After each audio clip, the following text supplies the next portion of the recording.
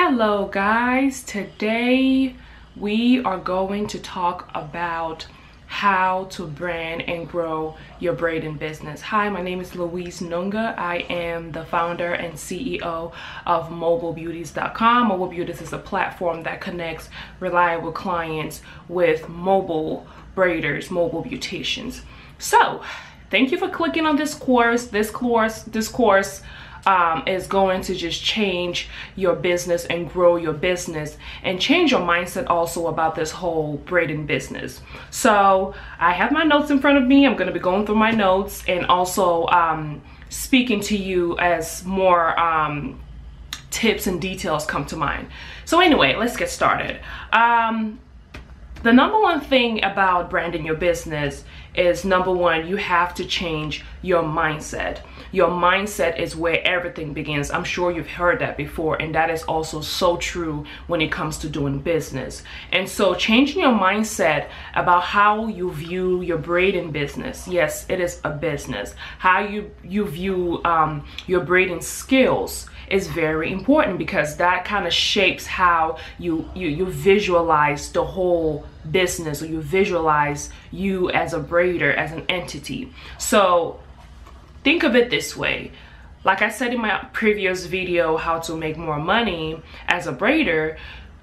As a braider, you're probably making, the average braider is making about $30 an hour, right? So if an average, let's say CNA or certified nurse assistant is making $12 an hour, or somebody who works at Chick-fil-A is making minimum wage, and they wear uniform, they go to their job on time, they clock in, clock out, they're professional, you know, they take their jobs very serious.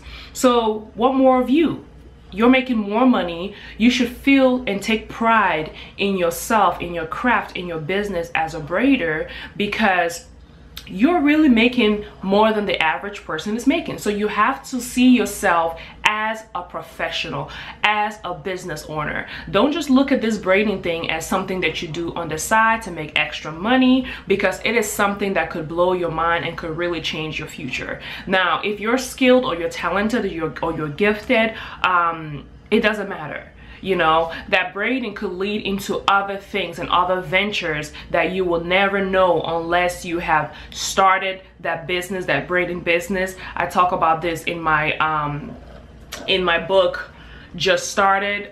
You can get the book on Amazon, and it kind of just differentiates the difference between your gift and your talents, and what to do and how to actually get started. But I believe in starting that business, and obviously if you've clicked on this video, most likely you've already started getting clients, you've already started your braiding business, but maybe you're not really taking it as serious as you need to be. So number one, change your mindset. Look at yourself with all dignity and all the pride. When you go, like, it should be at the point where the same way you would think of a registered nurse, the same way you think of a doctor, you should see yourself in that same light, that I am a professional. And you should take pride in saying that. I don't know why us as braiders sometimes are ashamed of telling people that we're braiders. There's no shame in that. You're making money. You're providing a service. You're providing confidence to people. You're providing, you know, creating memories for people. Because when they're taking pictures after you've done their hair, they're taking pictures for special occasions, for birthdays, for anniversaries, for dinners, for whatever the case may be. You're helping people create memories. So you should take pride in that. Once you take pride, then God will give you the whole vision that you will be able to see more. Because if you don't take pride and take ownership of what your skills and what your talent or what your gift as a braider can bring you, then you're going to limit your vision. Get what I mean? You're not going to see more than, oh, I'm just doing this as a side business. So once you start looking at this as a business, as something that is a business, it's an entity, it's something, I'm a professional, God will give you the whole vision. You will begin to see all the details and all the implementations that you can do. So number two, if you haven't created an IG page, you need to create one. IG page right now for beauticians, for braiders, serves as your resume, your portfolio. So you have to create one. If you've already created one, you need to take a second look and see if you've branded yourself well as any other company they take a lot of time and pride and hire people to actually audit your social media page to make sure that they're keeping up with the appearance, the right appearance, with the brand, with the colors. So I want you to take a second look at your Instagram page, and you need to have a color theme. So my color theme for Mobile Beauties is turquoise, well, teal or turquoise and gold. And so on our page, we try as much as possible to follow that theme and follow that color. So you want to make sure that you pick your whatever your favorite color is, or whatever your company color, whatever color that speaks to you. You know, different colors have different meaning. So you want to pick a color that resonates with you, that you don't have to pick what everybody else is picking. Whatever color that is your favorite color or that speaks to you, pick a color, and also make sure that that color is also being shown on your page. So, and also I was actually gonna try to show you guys what that kind of looks like, but my phone is acting up. So anyway, you need to know that your IG is where people are gonna look at your previous job. You need to make sure that if you have old photos that you have taken, maybe when you started, or even now that you have photos that are not clear, delete those pictures. Go take a second look at your social media. I wouldn't even say social media, because IG is the best place as a hair braider to showcase your work. You really, Facebook nowadays, you should have a Facebook, but your concentration should really be on IG, because Facebook is kind of all over the, you know, it's all over the place. It has quotes and all those things, so people cannot really, unless you really put it in albums and all those things. So IG is just so much more easier for you to navigate and for you to easily people to easily see your work. So make sure that your IG page is #1. If you're like me, you can't keep up with all the social media pages and Pinterest and Twitter and everything, choose one, or at least start branding with one and perfect that one before you move on to the next one. And I would say IG is the best to start with. Another thing also is that once you pick your color, you know, make sure that you create highlights on your IG page. Highlights, I'm not sure if you can see that, probably not. Highlights are those little circles that you will see on people's pages. If you see on my personal page right here, I have little bubbles and they have their own different titles. So this, I just recently took it serious because it helps so many people to just directly see what they want to see, where they don't have to scroll through your Instagram page to see what you're all about. You know, yes, they're gonna go scroll through it and see, but you want to have like different little bubbles, the little circles, little highlights on your story. And you can go on YouTube and just search how to create a highlight on Instagram, and it'll tell you how to do that. But make sure you do that where you can actually put, and it can be color coordinated, you know, with that color. Again, make sure that the cover, because with your highlight you need to have a cover, make sure your cover is also coordinated with the color theme of your business, so that when people come to your page, they get it. When they see your highlights cover with a similar color, they see your profile picture, your logo. By now you should have your logo. If you don't have your logo, get your logo. I would say start with Fiverr. Fiverr, you can get a logo for as cheap as $10, $15, and they will do a beautiful, wonderful logo for you. Fiverr is Fiverr.com. Go on there. I use it for a lot of my graphics and business administrative work that I need. So go on there, get yourself a logo, and let that logo also represent the color theme that is going to be on your Instagram. You have to think of it as a whole. And so once you have that, perfect your Instagram page. You know, start posting pictures that are good quality.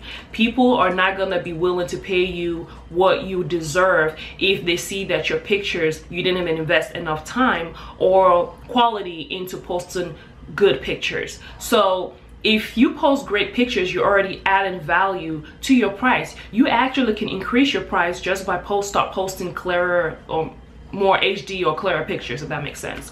And so work on that. If you don't have a professional camera, you don't have to. If you have a cheap phone that is not taking, you know, clear pictures, you can still start by where you are.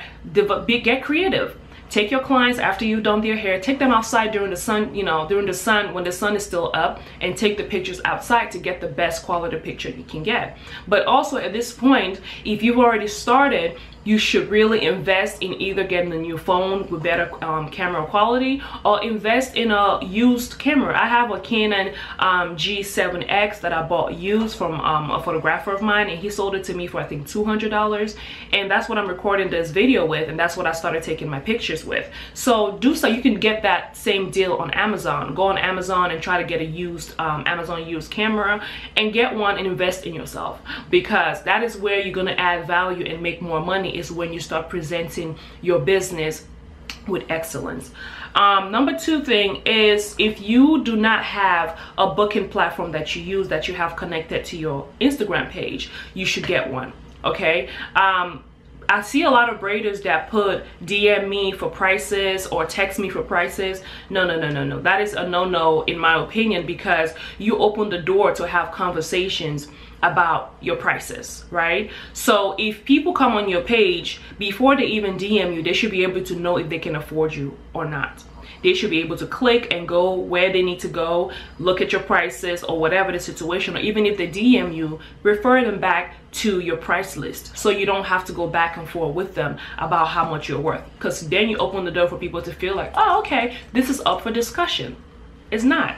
Your prices are your prices, and so it should not be up for discussion for you to now debate what they need. Now I get it, depending on the style that somebody wants to post, most of the time you guys want to see, we want to see the picture, the inspirational picture of what they want to book. I would say take your time and give as much detail on your price list as you can, so that way you can minimize those questions. And most booking platform right now have the option where you can actually have a picture of the a picture to describe the price point or the quote or whatever of what you're saying. And also they will allow you, like with equity scheduling, which is what we use, it allows you to actually upload, let your clients upload an inspirational picture, and you can let them know right now this is prices varies according to your hairstyle. So that way if they book an appointment and upload a picture, inspirational picture, you can now tell them that, hey, that's going to be extra or that's going to be less based on what you uploaded,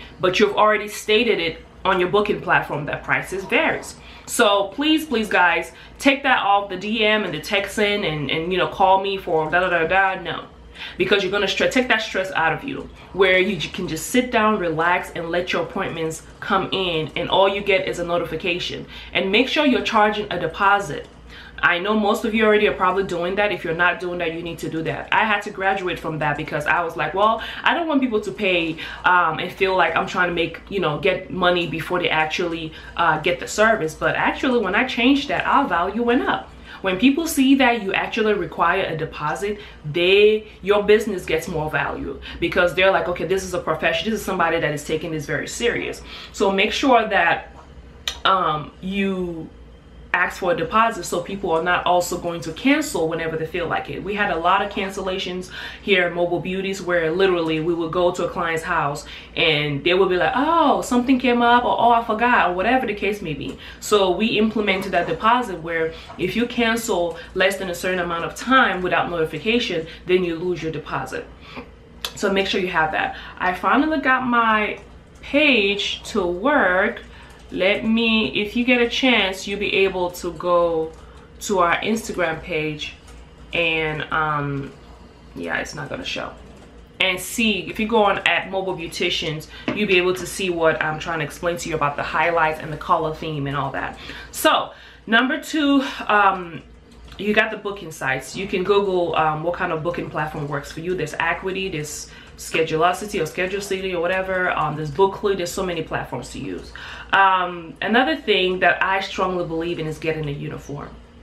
I know, you know, braiders don't see themselves worthy, or it's not that serious for me to get a uniform. Get a uniform. A uniform also adds value to yourself and to your company and to the branding. When we started, we didn't have uniforms with Mobile. When we were African Mobile Braiders, we didn't have any uniforms. And then after a while, I'm like, the Lord laid it on me like, we need to get uniforms, because where he's taking us, we need uniforms to represent where he's taking us. And so I was like, I don't want no t-shirts. I don't want the regular theme. I I looked for vests, you know, the salon vests, all of them were black. I'm like, no, I want something colorful. I want something unique. I want something that you can throw on and throw out. And that's how I came about with the scrubs. Those are literally nursing scrubs that we added our logo on it and made it into uniforms. So we added uniforms and a toolbox. So each beautician comes with a uniform and a toolbox. That adds value also to a client. When they see you at the front door and you have a toolbox and you have a uniform, it adds more value also. That's part of your branding. And make sure that the color of your uniform goes also with the theme of your logo, the theme of your social media page. Everything has to go, let it be color coordinated. Another thing also is business cards. So branding also, which has to also go with your color. Business cards is there. It's a little bit old school. I really love I ordered this 2x2 business cards from, I think, Vistaprint, and it's not a flyer. It's a little bit smaller than a flyer, but a little bit bigger than a regular business card. If you can see it, it's this big. Even though they screwed it up, they were supposed to make it, this whole white border was not supposed to be there. But if you can see, it's not as small as a business card, and it's not as big. This is a regular business card, right?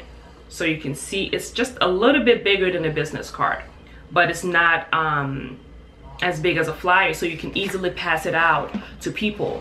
And once you have your flyer / business card, your 2x2, I would say go with a 2x2. Go on Vistaprint.com or any other printing company that you like and get you some flyers, get your work, put some pictures. Don't put the general pictures. Don't Google pictures and use Pinterest pictures on your business card. People can tell.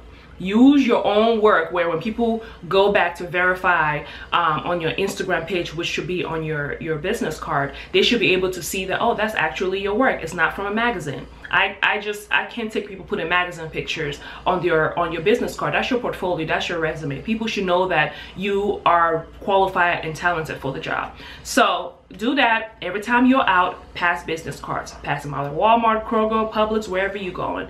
And especially when you do your clients' hair, leave them 3 or 5 business cards, because they're gonna have friends that when they go out, or that same day, we've had clients that they just ran to the store after we finished their hair and met somebody at Walmart and passed out a business card or our phone number on our website. So have that and give that out to your clients.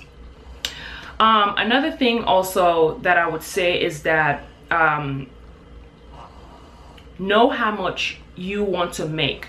I know this has to do with growing your business. Know how much you want to make, and you're not going to know if you don't measure, or you're not able to measure what you're already making. And that's why I don't take hair appointments over the phone anymore. I don't care if you're having issues. If I have to book the appointment, if I take an appointment over the phone due to some kind of technical difficulty, I still have to book it on the system, because that way at the end of the week, at the end of the month, I can keep track of how many appointments, how much money came in, and that way I can project where I am and where I'm trying to go. So that booking system is also so important for you to track how much you have coming in. So that way you can break it down and you can say, okay, in this week, if I make every week, if I do 3 hairs, 3 hair appointments, and each could cost $150, that's how much money I'm gonna make a week. That helps you so much to know and to take more pride in your business, because once you compare how much you can bring a week doing 3 hairs, or even working 2 days a week or 3 days a week, and compare that to go get a regular job,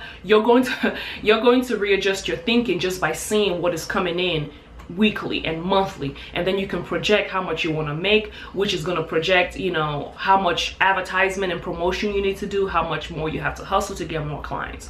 So make sure that you have an idea of how much you want to make. So break it down. And also you can watch my other video on how to make more money. I think I talk about that a little bit more too. Another thing also is that I use a lot of MailChimp. So MailChimp is also awesome. MailChimp, MailChimp.com is awesome to collect emails. So when people use your booking, whatever booking platform you use, most likely MailChimp can be compatible to it, where when people put in your information, your email address, it automatically would subscribe them into a list, so that maybe on a weekly base, with MailChimp you can actually set up a welcome, you know, an appointment, like before their appointment they can actually get like a reminder email, and then after the appointment you can actually set up an automated thank you email. So MailChimp is awesome. Go on YouTube. I don't have to really talk about, because there's so much on YouTube already. I just have to direct you on there. Go on YouTube and Google how to use MailChimp for your business, or MailChimp automated emails. And MailChimp has so many free, and it's all free, and that way you can weekly send your clients weekly reminders, or you can just send them we've sent our clients blogs, you know, blog posts, just to keep, because you know you have to keep your business on people's mind. Think about how many times you see a McDonald's commercial on TV. They say that a customer has to see something 7 times, at least 7 times, before they actually click and buy or click to be interested. So every week or whatever, make sure that you're keeping in touch and having your customers engage. So that's that for MailChimp. You just gotta be consistent. Also, for those of you who love to talk just like I do, start a YouTube page. Your YouTube page, even if you're not you're uncomfortable on camera, or you don't like to talk, start a YouTube page where you literally, you know, you've seen those videos where it's all about your hands. All you see is the person's hands doing something, or the, you know, the camera's on the hair, and you're doing, come up with something creative that you can offer on YouTube to start growing a YouTube page. It's going to help you. It helps you with Google analytics, and it just helps you also to build a following, and it's going to also help you to figure out other things you could add, other creative avenues. It could be something very simple. It could just be you showing how you do your box braids, or how you style box braids, or how you do something so simple, how you do your feeding braids. It doesn't matter. Or if you see, like right now, I think the bomb twist is very viral right now. This would be a great time to do a video on how to style bomb twist, because it's still new, but it's going crazy. Like, we've had a lot. I need to get on that, you know, that viral train. I haven't yet, but I will later on today.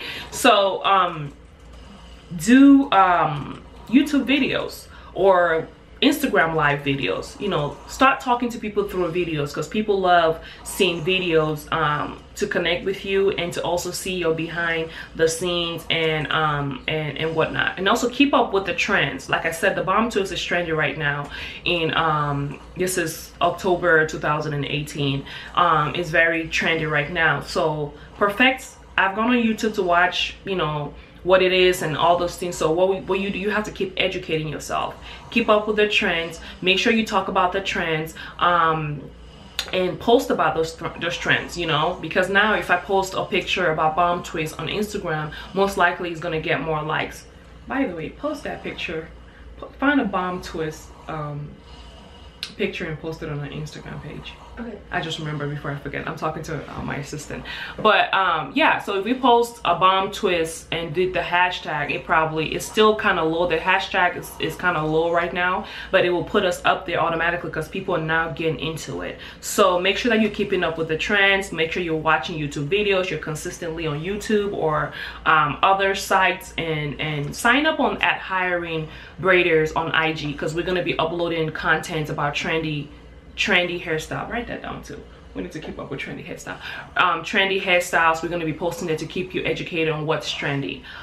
So another great way to brand yourself is also that you can become mobile. We're currently hiring, or not really hiring, but we're recruiting braiders here in Georgia, any part of Georgia for now, that want to create your profile, you set your availability, you set your prices, so you can also become mobile. That's another way of branding yourself.